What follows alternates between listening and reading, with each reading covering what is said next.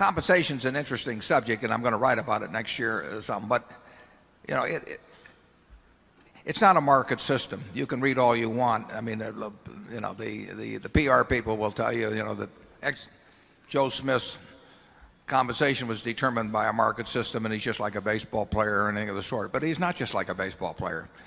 You know, the baseball player negotiates with somebody who's spending his money to hire the baseball player and making a calculation whether he's better off laying out the money out of his own pocket, the owner of the team, to get that player. But when you get a comp committee at a large American corporation, you have somebody with an enormous interest in the amount of comp on one side of the table, and you've got somebody on the other side of the table who was not picked because they were the Doberman of the board, believe me, and who is dealing with what many times is what my friend Tom Murphy used to call play money. I mean, you know, it's almost meaningless to the person on one side of the table whether somebody gets 100,000 shares of restricted stock or 1,000,000 shares of restricted stock, and it's not meaningless to the guy on the other side of the table.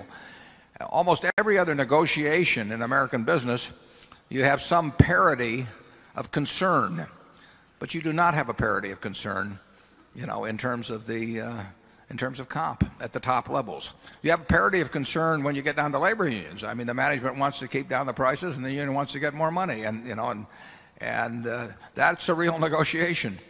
And you have lots of other real negotiations in American business, but the compensation in many companies, not all obviously, but in many companies, has not been a real negotiation at all. And the management has hired comp consultants to come in, and I have never seen a comp consultant come in and say we ought to reduce this guy's salary. I've also never seen a comp consultant come in and say, why don't you get rid of this bozo? You know, I mean, you know, they can't all be wonderful, but you know, can you imagine a comp consultant doing that, never getting another assignment? It wouldn't happen. So it's a bad system, and it needs improvement, and it may be getting a little improvement. And as I wrote in the annual report this year, what happens with comp is the acid test of corporate reform, because frankly, the CEOs of America, they don't care whether their boards are diverse or not diverse or anything of the sort. They care about how much money they make in a great many cases. And you, the owners, and big owners in particular, you know, have to provide some countervailing force,